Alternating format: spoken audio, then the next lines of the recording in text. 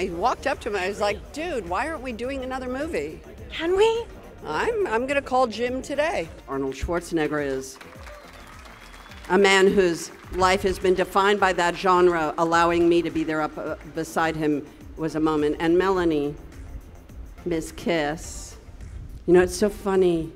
You said to me, you know, I don't know what to say, and I'm afraid I'm not going to say the right thing. But you are incredible. That was exquisite, exquisitely written. Beautiful. Thank you so much. You're such an icon. Thank you so much. How do you describe the feeling of today? You know what? It's actually been fun.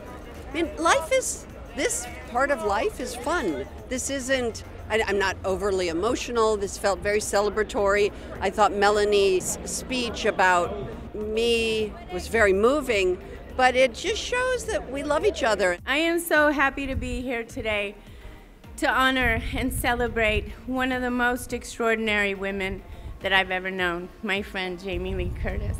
I may cry, sorry. Arnold couldn't have been sweeter. I'm a good friend of Jamie Lee Curtis, and I had the pleasure of working with her in True Lies.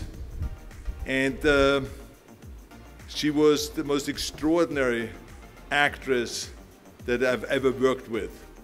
I mean, this is a serious player that can kick some serious ass. Just been celebratory. So I'm going to take this as a win in a hard life where people are struggling, and I've struggled a lot in my life, and in this moment, so far, today has been a beautiful day. I have to say, Arnold was a surprise for us. We didn't know he was going to be here, and I'm a True Lies stan. What type of memories did that bring back? Well, it made me want to do another one with him. Came by your office today. I was in the area and I thought that you made one day of lunch.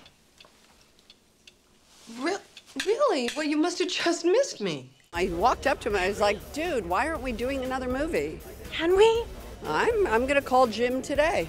You know, you couldn't watch True Lies for years. You could not get a copy of it, and it's like finally on Hulu, and I'm obsessed. I want to know if this is true. I heard the story that the first day of Halloween you left and you were like, I think I'm going to get fired from this movie. No, I didn't think I was. I thought I did a great job. I really felt very connected to Laurie, and then I got home and then the phone rang, and my roommate, Tina Cassidy at the time, said, Jamie, John Carpenter is on the phone. Now, normally, when a director calls you at home after a full day of work, your first day of work, I've heard of those stories where people have been fired, and you know that's a possibility. And that walk to the phone was long, and then I remember it felt like it was 1,000 pounds heavy, and I remember putting it up to my ear and going like, hello? And this is what John Carpenter said to me that day. Hey, darling, because he's that guy. Hey, darling, I just want to let you know how great today was and how excited I am to be working with you on this. And I just wanted to let you know that that was a great day of work. Because it was the character work we were doing.